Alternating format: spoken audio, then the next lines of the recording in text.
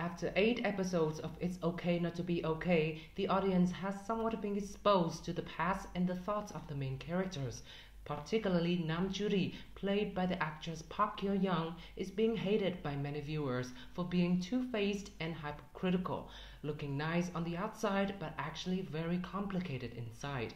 However, does Nam Joo Ri really deserve that much hate? Joo Ri and Moo-young, like dog and cat.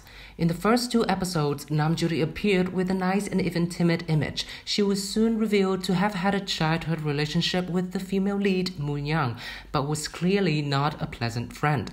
For a reason that hasn't been revealed yet, Joo Ri both hates and fears Moo-young, and Moo-young herself, every time seeing Joo Ri, she would show a mocking attitude and look down on her.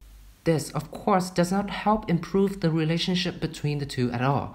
Joo Ri is shown to have a nice and gentle personality, completely opposite of Moo-young. She and the female lead seem to have unpleasant memories of each other.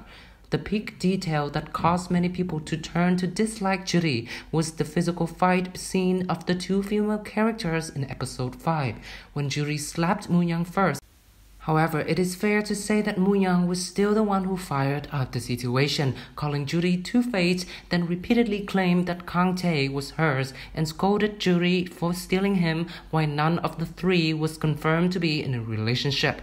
How many people could keep calm if you were insulted by someone you hate like that? Joo Ri towards Kang Tae. What's wrong with pursuing love? Joo Ri suggested the male lead Kang Tae to work at the OK Psychiatric Hospital as well as to rent her house as a residence. It is easy to see that she has been fond of Kang Tae for a long time and wants to come closer to him. A woman pursuing a man has become so common in movies and dramas, especially in this context where Kang Tae is single and Joo Ri is not pushing anything but just silently helping him. There's nothing wrong about her having feelings for him.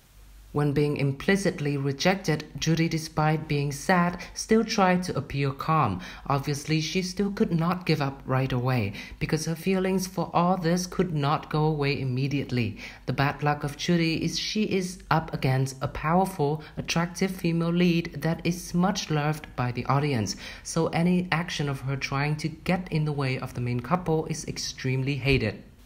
However, according to what actress Park Kyu-young herself shared in the press conference before the drama aired, Joo Ri is a character who needs time to stabilize.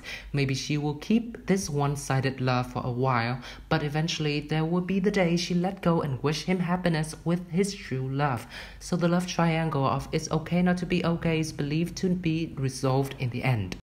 Go Moo-young is like a spokesperson. Every line of her has become viral. She laughed at Kang Tae for being hypocritical because behind his strong, smiley look, doing everything because of his brother, are lots of repressed negative emotions. She said Joo Ri is two-faced because Joo Ri often acts soft and understanding on the outside but actually filled with jealousy inside. Moo-young's lines not just have meaning within the scope of the drama, but pose as a blunt statement that we human beings are all hypocritical and two-faced, who often act differently from what we actually think. Honestly, aren't most of us sometimes also fake like Joo Ri? When going to work or going out, we always have to put on happy and comfortable attitudes. Sometimes we make selfish decisions, then self-question our choices. Doesn't everyone want to show the person they like only the good sides of them? When seeing someone you like for a long time, like someone else, isn't it extremely uncomfortable? But none would be brave enough to express their true emotions.